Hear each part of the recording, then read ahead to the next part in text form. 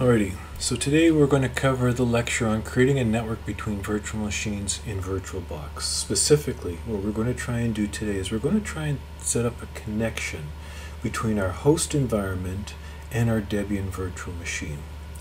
We're also going to do this with both dynamic and static addresses. I'll first show you how to do it with a dynamic address, making it relatively easy, and then we're going to make it a static address as if we were going to set up some kind of a server-like setup. Okay? Both are acceptable, both require different kinds of configuration once we get into the nitty-gritty of the configuration file. But before we do anything else, we're going to make changes to our system. So, as a general rule, I encourage people to clone.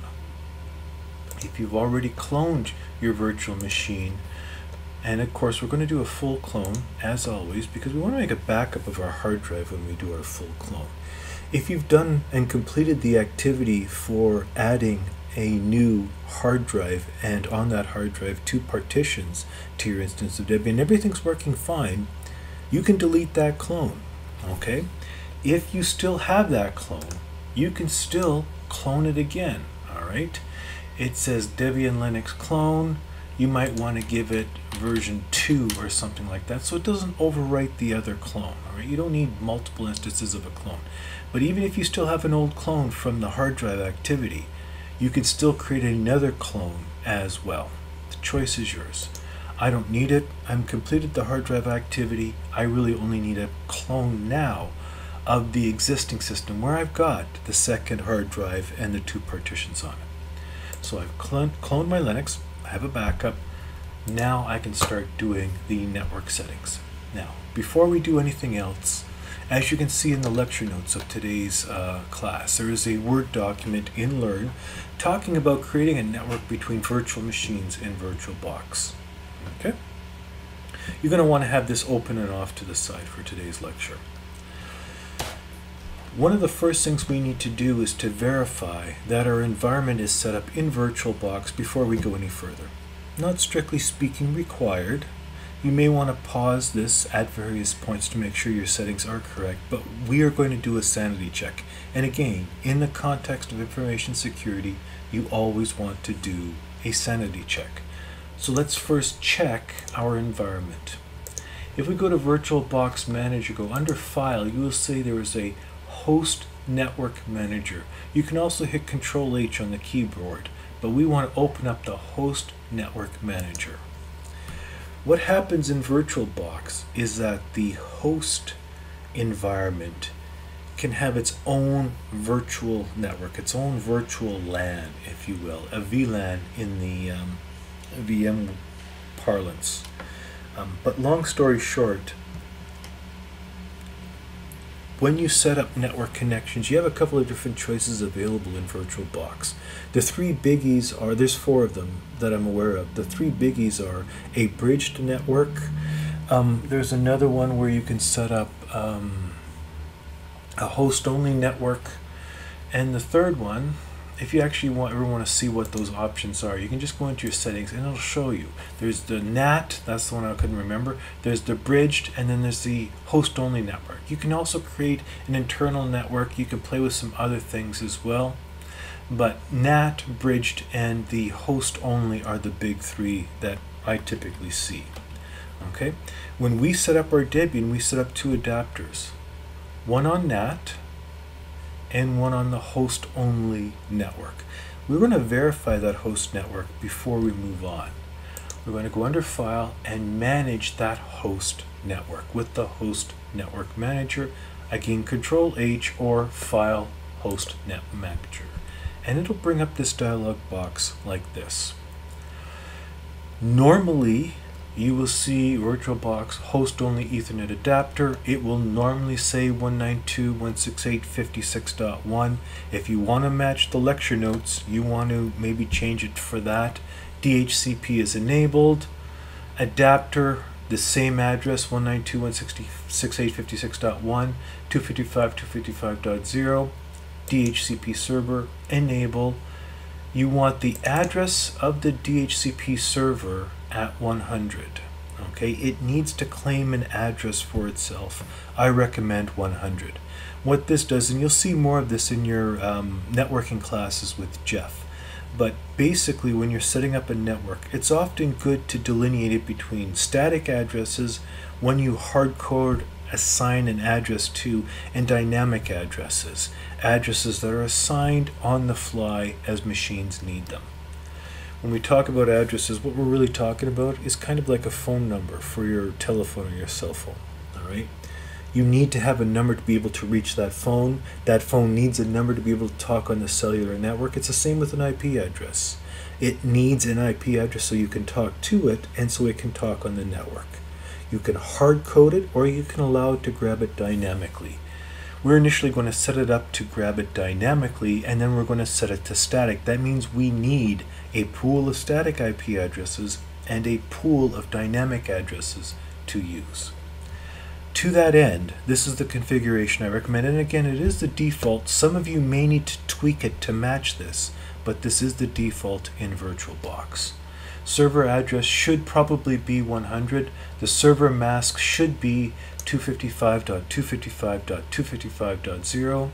The lower bound address, which is the first address available in the pool, is 192.168.56.101.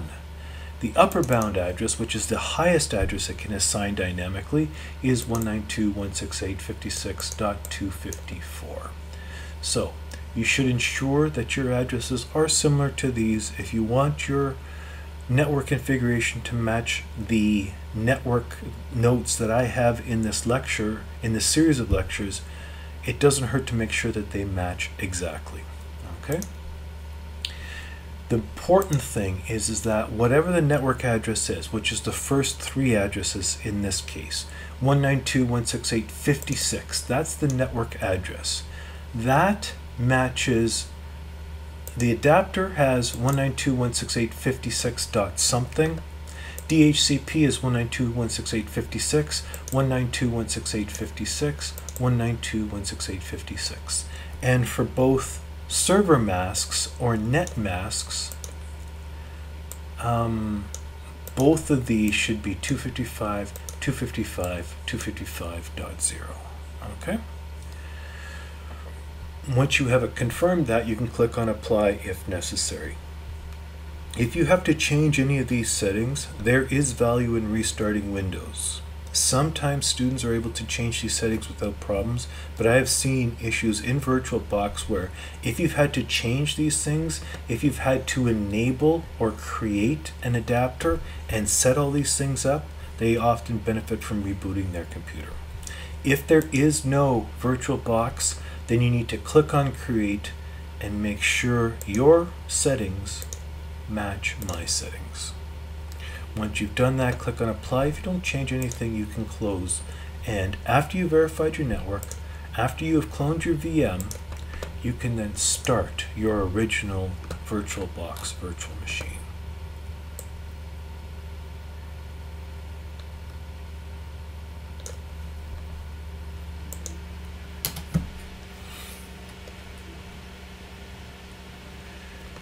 Now, for those of you who've been paying attention in the past, you will have seen me already have gone in and configured my network settings so that I can use a remote tool. We're going to talk about that today. That tool is called Putty. You've seen me configure this and use Putty in the past. I've disabled all that so that my environment matches your environment, which means that we're going to have to initially do this through this interface. Okay, actually, all of this lecture is going to be through this interface. Less than ideal, but I'll try and zoom in on it when I'm deploying this to YouTube.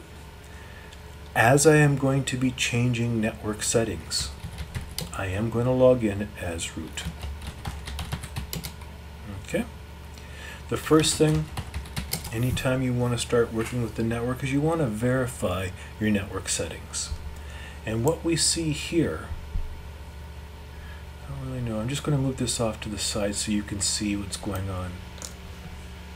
And I lost VirtualBox. I don't know how that happened, but okay. I have two adapters, NAT and host only. You can see them right here. And I can also see them here. ENP0S3 has grabbed an address that lets me talk to the internet. The 10.0.2.15 network address means that this virtual machine can talk to the internet. It's just one of those things in VirtualBox that you learn over time. The second adapter, ENP0S8, shows that it is not configured, that it does not have an IP address. That is the one on my host-only network. So I'm going to have to modify this adapter to get it working on the host-only network. So let's do that together now. Okay? The first thing we need to do is to ensure that we're logged in as root, and we need to modify a config file. Just like we modified the file system table, the fstab in the etc directory, to add partitions to our file system, we need to modify a server configuration file for network services. And because we're changing our system settings, we need to be logged in as root. So I'm logged in as root, and I want to modify using nano. I want to modify /etc/network, NETW, and I'm going to use the tab key on my keyboard. Tab key is your friend. It auto-completes and mitigates the risk against typos. /INT, tab key, and it auto-completes interfaces. Perfect. And when I open up my file, there's actually content there. I will quickly exit. If I mistype the word interface as opposed to interfaces, I open up a config file and it is empty, and it reports it as a new file. Chances are I have a typo. I can verify it up here in the top where it says ETC or etc network interface. It's not interface, it's interfaces. I have the wrong file open. Control X to exit, and I will try again and again. This is why we use the tab key. The tab key mitigates against typos. Much better. Let us now go and add our device to our environment. I scroll down to the bottom of my file, and now I need to add the second adapter. We know ENP0S3 is working. If you recall earlier, ENP0S8 is not working. We have to make that work. Now, you don't have to add a comment. The little hash and in this case, let's call that aquafoam blue or aquamarine blue font is an indicator of a comment. Strictly speaking, you don't have to comment, but you're all IT students. You've all heard this before. We always comment our code. Same thing applies with config files. If you are a systems person and you're going in and modifying files, you should comment it that you were the person that made that change and why. Okay, so I am adding a host-only adapter to Debian, and I identify myself. In this case, I identify myself with my initials, and I include the date. This lecture will be viewed on, I believe, the 20th of September, 2022. Okay, so I'm going to modify my config file, and I'm going to identify why I'm modifying the file and who I am, and the date that I modified it as well. It just helps me in the future, and it helps the next person who comes across this config and says, what the hell is this? Well, you can tell them what this is. You can show them. Other than that, the two lines used for ENP0S3 can be used for ENP0S8. Typos will get you. So if you're having problems, go back, review your code, and make sure you have no typos. Typos will get you every time. So allow dash hot plug. A lot of people miss the dash. Space ENP0S8. S3 is working. We need to add S8. And by the way, this is on page 4 of today's handout. Right near the bottom. If you want to see the syntax, it's also on page 4 of the lecture notes for today's lecture. All right. So allow hot plug ENP0S8. iFace ENP0 S8 iNet, and first thing we're going to test it with DHCP. So basically it's exactly the same as ENP0S3, except we've changed the interface 3 to interface 8. Alright, and then other than that, that's it. That's all we're going to do for now. Control O to save, enter for the file name. Right here, write out. Control O, it will prompt a file name. Enter is fine. You don't need to change the file. You want to overwrite the existing config file. And then we can do Control X. And like that, we should have a functioning configuration. All right. At this point, you can do IF up, interface up, IF up, ENP0S8. If you see something like this, it is talking to the DHCP server that we verified earlier, and then it will assign an IP address. In this case, the IP address is 56.140. Perfect. That's what we want to see. The ultimate test is, of course, to reboot. And also, you don't have to type in IF up. You can just type in reboot, and it'll also try and grab an IP address when it comes up. I'm not done messing around with my settings, so I'm going to log in as root again. Perfect. And we can verify our IP settings by using this command here, IP space ADDR. It's at the bottom of page 5 of the handout. I actually reference it several times. We are now moving on to, I'm not going to do that. I'm going to move on to setting a static IP before I take a look at playing around with putty. So I moved on to the top of page 9 of the handout. I'll come back to the top of page 6 and set up and run putty. But for now, I'm just going to set a static IP. At this point, I've got a dynamic IP address. That's perfect. Everything's working great. But let's say I want to set a static IP. I need to modify that configuration file that I set up before. Okay, so let's take a look at that. Again, I'm going to use nano, and I'm going to modify that same file again. Etsy network wtab to autocomplete /int tab to autocomplete. It opens up the file I modified before. Perfect. I don't need to really change my comment because I'm still playing with the host-only adapter. It's still me, and it is still something that I hope to talk about on the 20th of September. Okay? But on this one, I'm going to change DHCP to static. I'm not going to use a dynamic address. If you recall, when we set up our host-only network, I said we're going to save a pool of static addresses and a pool of dynamic addresses. We grabbed one of the dynamic addresses and it worked fine, but I want to set up a static address for this machine. So I'm going to change the dynamic that we see there to static. So let's take a look at that. The next thing we do is when we set up a static address, we have to give it that static address, and that's why I reserved 100 addresses. It doesn't end up being 100, it's closer to 98 or 99 of them. But I set aside the first 100 addresses for static IP assignment.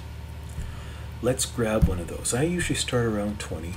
That seems like a nice, safe place to start. If you want your environment to match my lecture notes going forward, you should probably start with 20 as well. So I'm going to say the address that I want to use for my static IP address is 192.168.56.20. I'm just going to say, I'm going to start using static addresses around 20, and I'm going to assign them as necessary. I also need to say how big the network is. Now, when we were looking at the configuration in VirtualBox, we saw something that said 255.255.255.0. When you take more network classes with Jeff Price, you will see this again, but what that is saying is that is a network size that can have 256 machines on it. We also call that a /24 network. So I'm going to say /24 at the end of my static IP address. Again, as you can see at the top of page 9 of the handout. Now that /24 is a network size. It means that the first 24 bits are assigned, the last 8 bits are not assigned. I don't want to go into it much further than that. Jeff Price will further explain this in your network classes going forward. Okay? You also will probably need a gateway address. Again, I don't want to talk about Jeff's lectures in the future, but I want you to think of a gateway address kind of like a room number. If you want to go into one of the lecture rooms, you have to go to the door and then you can walk in to the classroom and grab a desk and engage with your instructors. That classroom address is kind of like the gateway address. Before I can talk to any of the machines on my network, I need to have the address of that network, and that is typically given to the gateway of that network. So when I do, again, 4 spaces, 1, 2, 3, 4, and I say gateway, I am saying that is the address used to find this network, 192.168.56.1. Typically, I don't want to speak in absolutes, but typically the gateway address is the network address .1. In this case, 192.168.56 is the network, and the gateway for that network is .1. So that should be it. I should be good at this point to then set a static IP address. Control O to write out, Enter for the file name, Control X to exit, and I can take my address down and up. I can do IF down, ENP0S8. It will take the address off. I can do IF up, ENP0S8 to bring it back up online. Didn't like that, so I'm just going to reboot it, and hopefully I don't have any typos in my config file. If I do, we'll take a look at it together to address. Normally you will see a little warning if there's a network problem as it boots. I didn't see anything, so I should be okay.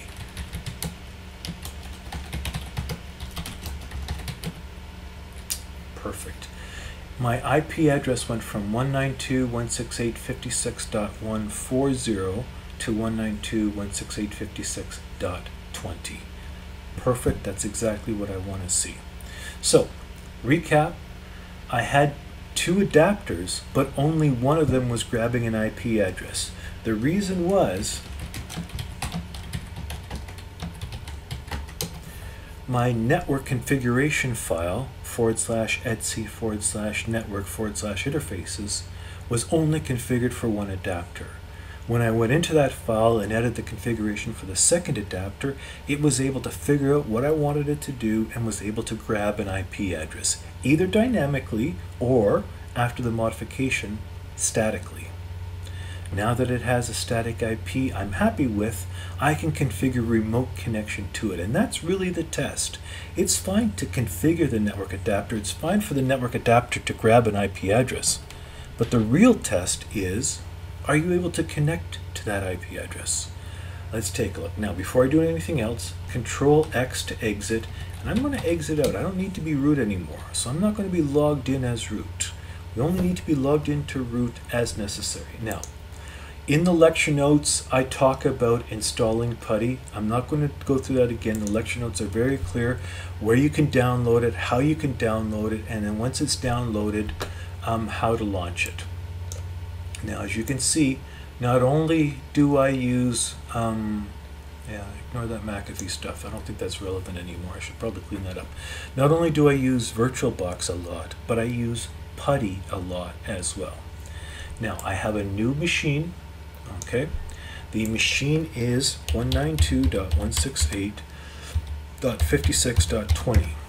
Okay, I want to log in as SJ, so I'm going to go SJAY at 192. Now I can't log in as root, Some of the videos I've been assigning to you to review show, I can't remember what the service is, but they show root connection.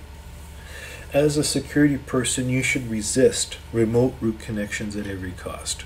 We've talked about this in the past. I'm not going to spend a lot of time on it, but if you know a username and a password, you can log into a system. That's the whole point of doing password cracking, is trying to figure out a username so you can try and crack the passwords. If you know every Linux system out there has root configured by default, you know there's a root account. If you know there's a root account, all you need to do is figure out the password. Consequently, we never allow remote connections with root. You will see some corporate solutions out there that allow it. From a security point of view, I think that's a very bad idea, and I encourage you to never modify the configurations of any of your servers to allow root connection over the network. The fact that Windows allows administrative connection over remote desktop or RDP is unacceptable in my opinion. Regardless. Oh, because of that, I'm only going to try and log in as SJ. SJ at the IP address that I just configured. Now I can just do that every time, or I can actually save the session, and that's what I'm going to do. I'm going to save this as Debian and Python. That's going to be my Debian and Python server for this course. I'm going to save that, and while it is loaded, because that's what's loaded right now, Debian and Python, I'm going to try and open that up. Now, because I've already tested this before recording this video, it didn't prompt me to say, hey, do you want to download this fingerprint? Basically what you're doing is you're downloading a key for SSH, the encrypted protocol we're using for connecting with putty over our network. If you get an alert saying, hey, do you want to save this? Say yes, you want to save that so in the future you don't have to save it again. It's a good idea to save it. We'll talk about security and keys in a future class. Okay, now it wants my password, and once I've typed that in, I have connected remotely to my virtual machine. The beauty of this is that I can make it as big or as small as I want. I can scale the size, and what's most impressive is that I can go into something like this. Let's pick a command here. I'm going to find a real simple, like I could just as easily type in ipadder, but let's say I have a command like ipadder. I can right click, copy that, I can go over here, and with my right mouse button or my alternative mouse button, if you're using your mouse in your left hand, it's going to be the left mouse button, I can paste the command. I can copy and paste using putty. If for no other reason, you should be using putty for that kind of flexibility. The ability to copy and paste, the ability to copy and highlight, as you've seen me do in class, just makes putty that much better an option. In the lecture notes, it also talks about creating a share. You can play with that. There's no requirement for that. It also talks about where and how to download putty, what site to find it on. I always recommend downloading it from greenend.org.uk. Just search for putty, select the link from greenend.org.uk, download the full installer for putty, and then just install putty. It gives you extra tools that we will be using in the future. Again, I will cover that in my lecture notes. Okay? Actually, no, I don't. There are add-ons. We're not going to talk about that, but yeah. If you have any questions or any problems with this, let your instructor know, and I will take a look at it at that time. But at this point, you should have your networks set up properly, and you should have your file system table set up properly, and you should have putty able to connect. Where's putty? Oh, I'm running putty. You'd have putty able to connect directly using a static IP on your Debian box. Once you have all of those pieces in place, let your instructor know, and we can sign off on the competency. Of course, be prepared to answer rather difficult and pointed questions, because I will be asking them. Good luck.